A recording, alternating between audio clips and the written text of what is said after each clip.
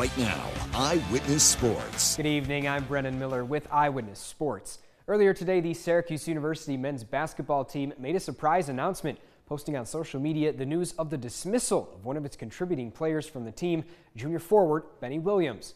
Well, Williams was yet to start a game this season. He had played in 18 coming off the bench for New Orange head coach Red Autry, averaging 5.4 points and 3.9 rebounds per game in 17 minutes. All three of those downticks from last year's numbers of 7.2 and 4.1 in 22 minutes. There have been rumors of discontent within the program since Williams was suspended for 2 games at the beginning of this year, which were only exacerbated in the team's most recent loss against Wake Forest, when he received a technical foul for throwing the ball into the crowd near the end of the game, and after receiving that foul, then bumped into Coach Autry on his way to the bench. The team and school did not give a formal reason for Williams' dismissal, but he was expected to be a contributor to this year's Orange team in their pursuit of a return to the NCAA tournament, the crown of Jim Boeheim's 2021 recruiting class, with Autry serving as his primary recruiter, and at the time, the number 41 player in that 2021 class and a top 10 small forward. Tonight's big stories involve a pair of boys basketball games in the Tri-Valley League with stars aplenty.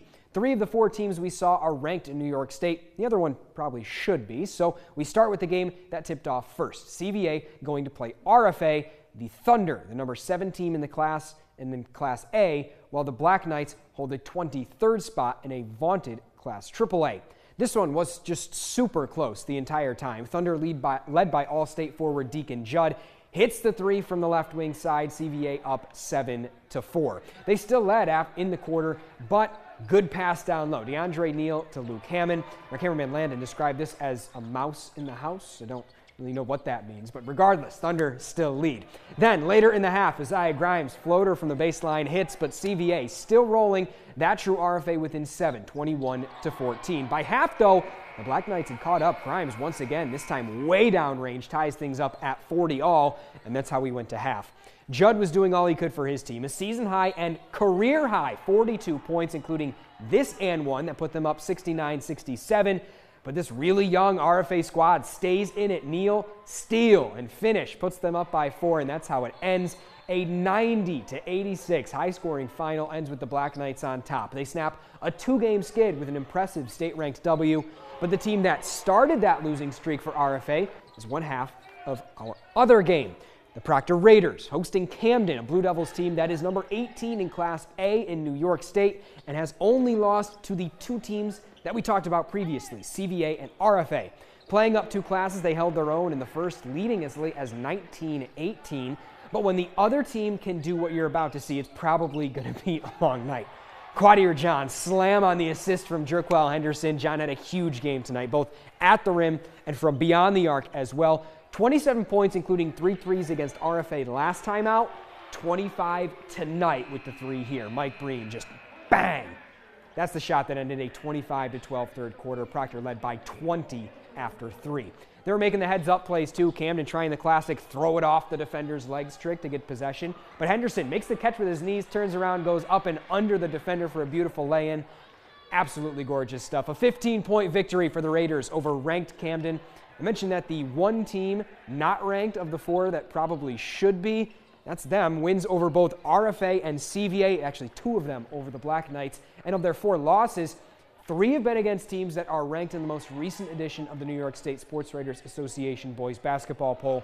3 have been either on the road or at a neutral site, and 2 of them are against the West Genesee Wildcats, the number 8 team in the state in Class AA, and the defending Class AA sectional runner-up, when that class was the largest in the state last year. So, something to think about. They grab ranked win number 5 tonight. And finally, all season long, NFL refs have come under sometimes sharp criticism for some calls in NFL games. Wearing the stripes on the field, not an easy thing, and attracting good candidates is even tougher than working the games. But pro football is expanding that candidate pool. There are now 9 female officials on the field on Sundays. Kat Conti is one of them, and Brenna Green has her story. I started officiating 24 years ago. Yes, I started at 4 years old. Kat Conti's journey in refereeing began with a realization. She loved football, so why not have the best seat in the house on the chain gang? That idea was quickly shot down by a local football coach, or so she thought. And he said, a lot of them are retired officials. And I was like, oh well. And immediately I was like, oh, well, there goes that idea. And his next sentence was, so why don't you do that? And I literally remember laughing out loud. But through that laughter, something stuck. She ended up attending an orientation meeting for high school officials and never looked back, even if she looked different. And he stops and he looks at me and he says, you know, this is football officiating. And I said, yeah. And he said, contact sport. I said, yeah. He's like, not volleyball. I said, uh-huh. He was like, okay. So just wanted to make sure I was in the right place. That would be the first, but not the last time Kat, or any of her other female counterparts for that matter, would be under a microscope because of their gender. You just have to accept it and say, hey, this is part of the journey. And the journey is, we're going to be scrutinized more. We have to be good. We have to be better. And that's okay. Kat says there are far more inspiring moments, though, that outweigh the weight of those expectations. I've had a coach who has been obviously coaching for probably 50 years, right? Pull me aside in a pregame situation and shake my hand and look me in the eye and say, I am really proud that you're here. And I've got daughters and I've got granddaughters. There's enough of that you go, okay, this matters. So that's just one of the stories that we're going to be covering leading up to the big game this weekend. Yep. 49ers and Chiefs getting ready to go at it. That was a story yesterday. They were both in Las Vegas getting ready to go despite the weather that Craig had talked about earlier out west and some of that flash flooding. But they did their introductions last night. All working up to Sunday. All right, sounds good. Thanks, Brennan. Yep. Coming up next after the break, with February being Heart Health Month, we'll bring you important CPR tips that could save a life.